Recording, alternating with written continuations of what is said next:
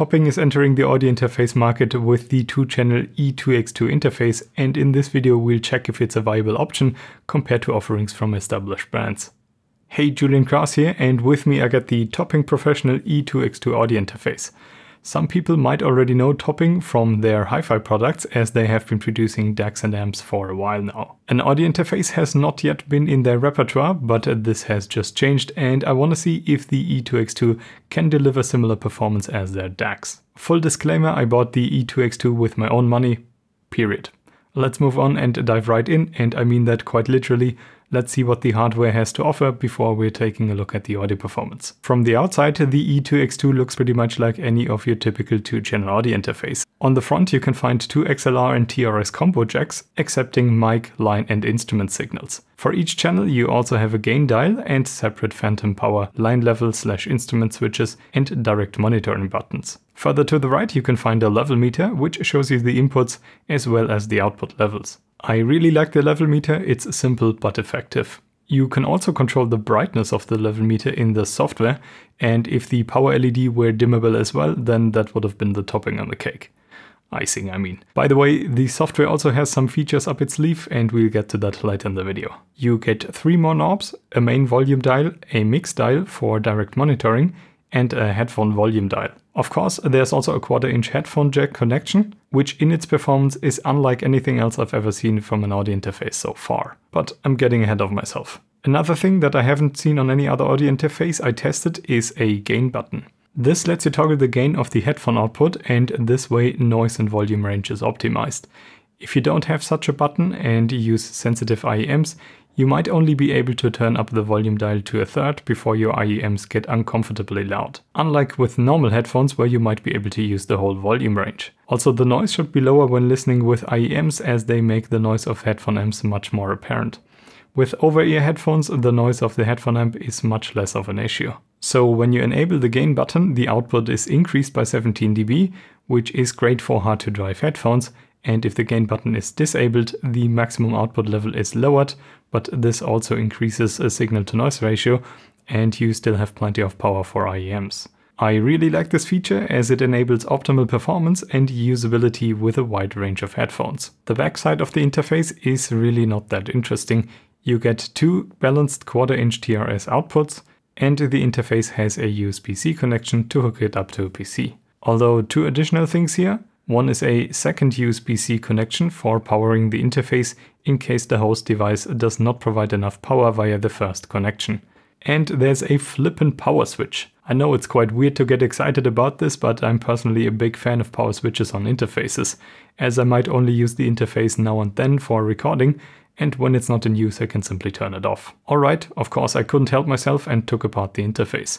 The analog to digital and digital to analog conversion is all done by one mystery chip. And I say that because the label has been lasered off. Not quite sure what Topping is hiding here, and we can't be certain of the exact chip, but if I had to guess I would say it's an AKM AK4621 codec.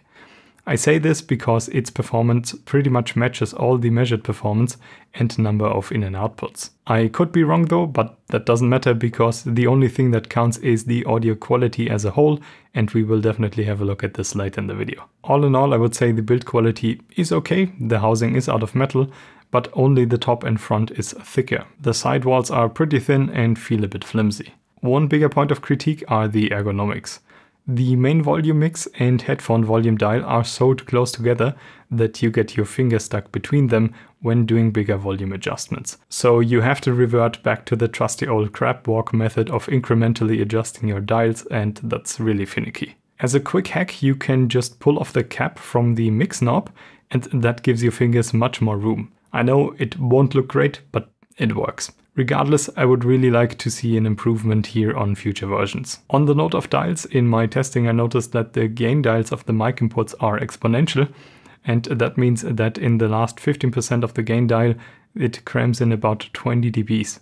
So when you turn up the gain, the level changes only slowly in the beginning, but then towards the top the gain shoots off. This can make it really quite challenging to set your gain correctly with dynamic microphones, as with them you will be close to the maximum gain, and then just slightly touching the gain dial adjusts the gain by a couple of dBs. And there also seems to be a spot on the gain dial where you can hear a slight scratching noise when adjusting the gain.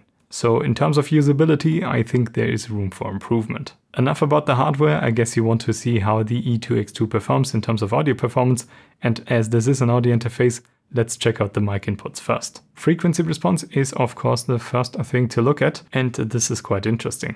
As you can see, with the gain at the maximum setting, it has a noticeable roll-off in the higher frequencies, which even creeps into the audible range. While I don't expect this to be very obvious under real-world conditions, because dynamic microphones mostly have a roll-off at higher frequencies as well, but in an A/B comparison, this is definitely audible, leaving you with a tad less openness. When you use less gain, which is very common with condenser microphones, then the frequency response is actually much better, being nearly completely flat in the audible range. No complaints here. Dynamic range is also quite important, especially with condenser mics, as you typically want to leave yourself some headroom while recording without introducing additional noise. In my measurement, the E2x2 performs really well with 116.7 dBA, which is already more than you would likely ever need. This is even slightly better than a Focusrite 4A for 4th gen and the well-known Moto M2. Distortion is also negligible. In my measurements you can see that it starts to level out at about -105 dB, which is in my opinion already way below the threshold of audibility. If you use dynamic microphones, you want the interface to have as little preamp noise as possible to get a good clean recording. Here the E2x2 performs really well with an EIN of -131 dBUA weighted. This is pushing the limits of what's physically possible to achieve, and it's right up there with the best measuring interfaces in terms of preamp noise. To demonstrate that, here's how the noise compares to a few other interfaces. I have amplified the recordings equally in post so that you can hear the noise more clearly.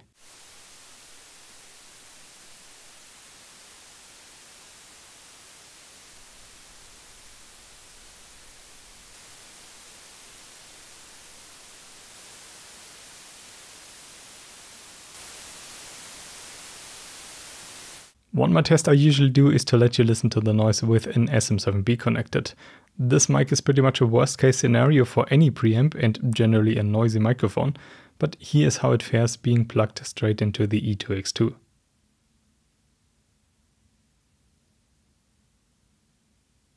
As mentioned, it hardly gets any better than that, and for the remaining noise you hear, you should definitely blame the SM7B for its ridiculously low output. By the way, the noise of the E2x2 is pretty much the same of that of a cloud lifter or fat header, and that means there is literally no benefit in using these devices with the E2x2 in terms of preamp noise. So that's quite nice. What is not so nice though is the input impedance of the mic input with only 900 ohms. This can start to affect the frequency response of dynamic microphones, and here you have an example for that. This is the difference of the same mic plugged into the E2x2 and another interface with a more typical input impedance of 3 kilo ohms. Now arguably the difference is only a dB, so nothing crazy, but with other microphones it might even be a bit more. And I think for a company that strives for technical perfection, 900 ohms on the mic input is a bit too low. The line inputs are pretty similar to the mic inputs, so I'll just quickly glance over them. The frequency response is very flat as expected, because with line level signals the gain is usually set quite low, and there the E2x2 has no issues at all. Perfectly fine. Dynamic range is the same as the mic inputs with 116.7 dBA, and as mentioned before, this is excellent and it's unlikely you'll ever need more. Distortion performance is once again really quite impressive, with only inaudible amounts of distortion at -105 dB below the test signal, and the line input can also take a maximum level of 22 dBV, which is a proper professional line level territory. Okay, jumping to the main outputs on the back, they have a virtually flat frequency response in the audible range.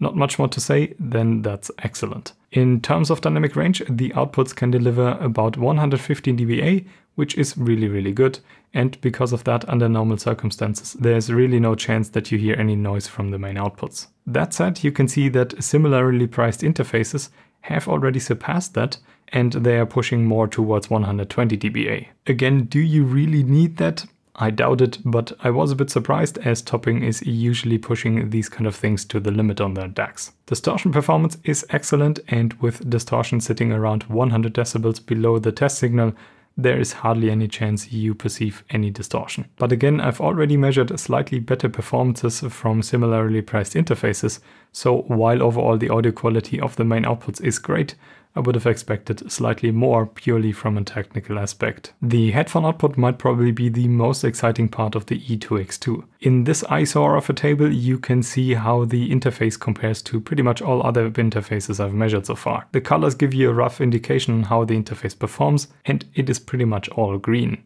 There are of course two rows here. One set of measurements is for the low gain setting and the other one for the high gain setting. Frequency response performance is excellent. I don't expect anything different today. And same goes for the high gain setting. Nice and flat in the audible range. Output impedance is something I quite often criticize on other interfaces because when it's too high, then it can affect the sound, especially when using low impedance headphones. But the E2x2 has about 1 ohm, so all good here. The power output is something I've not yet seen on any other audio interface, especially one that is just powered by USB. This really puts pretty much all other interfaces to shame in the power department, and the E2x2 will have no problems driving even power-hungry headphones to loud listening levels. At the same time, distortions are kept very low. You can see that here in the THDN versus power graph. Regardless of low or high gain mode and low or high impedance headphones, the distortion components are always kept at around -100 dB, which for all intents and purposes is inaudible. In the noise department, the E2x2 breaks my records again with ultra low noise levels, which means that even with sensitive IEMs, there is pretty much no way you will ever hear any noise from the headphone output. Did I already mention the word impressive yet? Channel balance and crosstalk were also very good. No complaints here. Yeah, I don't have anything else to say about the headphone output, the numbers speak for themselves, and I'm very positively surprised by this. This resembles more the performance of a dedicated headphone amp than an interface headphone output. Okay, let's have a quick look at the software, as this seems to be mandatory in order to use the E2x2. On my Windows PC, the interface was only recognized once I installed the software. Regardless, the software does quite a lot of things. Up and foremost, it lets you control quite a lot of functions of the interface directly in the software, like turning on direct monitoring, toggling phantom power or phase inversion. Important thing to mention is you cannot set the gain of the mic inputs remotely, you can only do that with the analog dials on the interface. But in the software you can add up to 20 decibels of additional digital gain, which in some situations can come in handy. The software also offers loopback, so you can record what is played back on your PC in addition to your mic inputs. And for that you can even set up a dedicated mix. The mixes are set up on the right hand side and you have a total of 3 mixes, which can also be assigned to the output. One thing to keep in mind is that while you have multiple mixes available, you can only have the same assigned to your headphone and main outputs. You can mute one or the other with just a simple click of the button, which is nice, but you cannot have a different mix for the headphones and the main outs. At the very top you can set things like sample rate and buffer size, and the software allows you to save your mixing setup to be quickly recalled later, which I think is really handy. The last thing to mention is that you can scale the whole UI to your liking, which I personally quite like, because some applications can be really quite tiny on 4K screens. And in the settings is also where you control the brightness of the level meter that I mentioned in the beginning of the video. The change in brightness is not that big, but the option is there. I did encounter one bug in the software, which is where I could not update the software itself via the search for updates button. I clicked on it and then the software simply closed, but the new update was never installed. So if you want to do the update, you have to go to the website and download the newest version manually. Not a big deal, and I've already reported this to Topping and I'm confident that they can fix that because they've already made multiple changes in the software to improve it. Last thing before closing this video is latency. The direct monitoring is done digitally and naturally this adds some amount of latency, which also depends on the set sample rate. But this was never really worse than 0.5 milliseconds, which I would consider to be real time as you cannot perceive this short amount of delay. Round trip latency is the time that it takes an interface to output a signal and then record it again.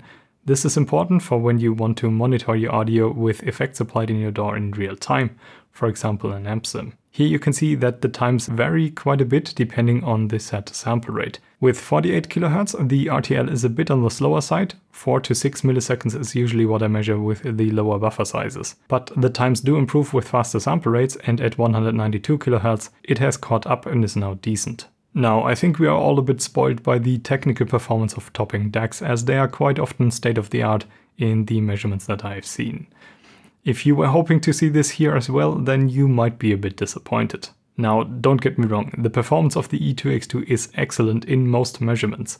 It's just not pushing the boundaries as much as I would have liked it to. At least that's true for the inputs and main output. Now, in terms of headphone output, the E2x2 does push boundaries though, which is really refreshing to see. The headphone output impedance is very low, as it should be, and distortions are at an inaudible level. Noise is exceptionally low, and there should be no chance that you hear any noise even with sensitive IEMs. If that wasn't enough, the power output is really good, and with the exception of a few esoteric headphones, you should have no trouble driving pretty much any headphone to really loud listening levels. One area I'm less happy with is the ergonomics and usability of the hardware. As mentioned in the beginning, the gain of the mic input ramps up quite sharply, making it tricky to set your gain correctly. The potentiometers also have a spot where they make a slight scratching noise when adjusting the gain, and the volume and mix dials are definitely too close together. The mic input frequency response at the maximum gain setting and mic input impedance could have also been a bit better. Not that this hugely matters in practice, but I was a bit surprised by this, as all the other measurements are so much better. In the limited time I was testing the interface, I cannot make any statements about longevity, and usually this is not a huge deal, as interfaces tend to last quite a long time. But I have to mention that topping had some noteworthy issues with quality control in the past. One time one of the headphone amps had a flaw where when it would fail, it would apparently also kill the connected headphones. A recently released power amplifier had a lot of failed devices due to overheating components, and I experienced an issue myself with my PA3S amplifier where one of the inputs simply stopped working. So if topping wants to really be seen as a professional company and as a true alternative to established brands, then they have to get their quality control right. I think that's important to keep in mind. Check the comments, as I will keep you up to date in case anything happens to my E2x2. Generally speaking, I think the topping E2x2 is a good interface with some shortcomings in ergonomics. The audio performance is excellent, and I think the biggest selling point of the interface is the immensely capable headphone output. So if you are searching for an audio interface that amongst other things works well with IEMs and power-hungry headphones, I think the E2x2 is well worth a look. Alright, please give this video a thumbs up, subscribe for more, and I will see you all in the next one.